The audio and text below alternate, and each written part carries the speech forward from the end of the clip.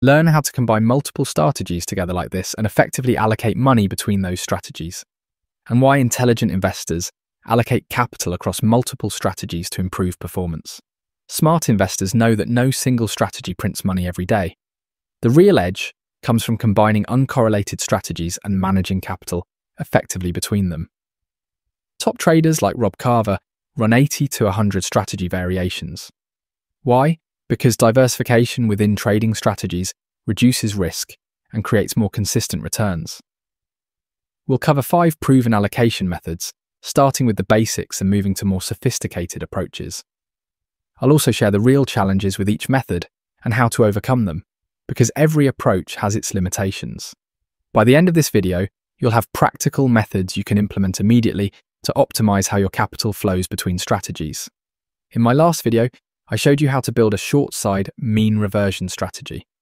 And there's a reason for that. To truly maximize returns, you need uncorrelated strategies.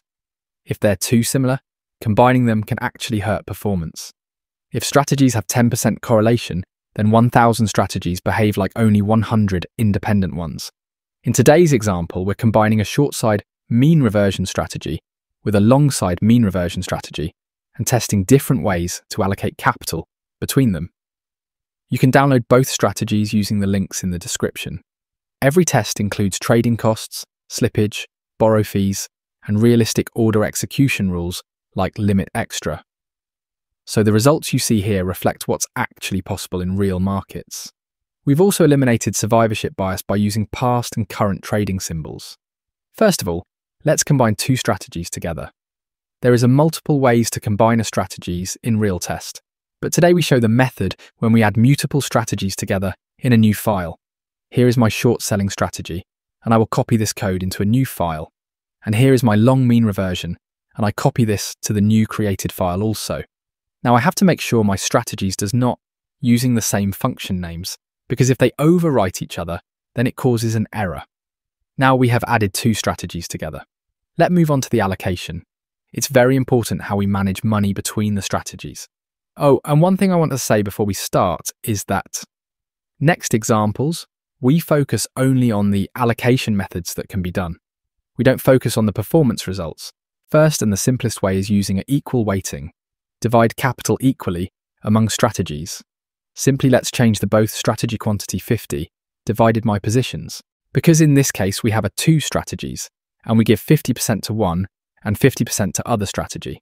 It works well if all strategies have similar risk-reward profiles. Example, if you have 4 strategies and $100,000, each gets $25,000. It's simple and avoids overfitting, but ignores performance differences and market conditions. Second approach is volatility-based allocation. Short-side strategies works better when the volatility is high. Let's use volatility index and let's allocate more money if VIX is high, for example above 20. An opposite for the long side, mean reversion. This approach increases allocation when market volatility is low to capitalize on stability. It protects capital in uncertain markets. Next is trend-based. Let's use SPY trend filter. Let's allocate more money in short strategy if S&P is in the downtrend. And let's allocate more money in long side strategy if S&P is trending higher, closing above 200-day moving average. It's good because it aligns with market conditions, prevents large drawdowns, but it can miss early recoveries, and it's more laggy. Another approach is to use specific strategy results. Let's look at the strategy's Sharpe ratio. We'll allocate more capital to higher performing strategies. For example, if a strategy has a Sharpe ratio of 2.0 over the last 20 days, it gets more weight. If the strategy has a longer time frame, use a longer look-back period for the Sharpe ratio. This is a great method because it focuses on the best strategies performing in the market. However, it can lead to overfitting during backtesting. You could also use a moving average, for instance, comparing the equity against its 20-day simple moving average. You can add moving averages to your equity chart here.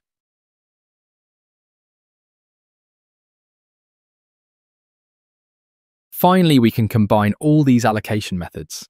Let's use the S&P 500 trend filter, volatility, and strategy performance together. First, check if the S&P is above its 50-day moving average. If true, we assign full weight 1, otherwise 0. Next, if the VIX is below 20, assign full weight 1. If it's higher, reduce the weight to 0.5.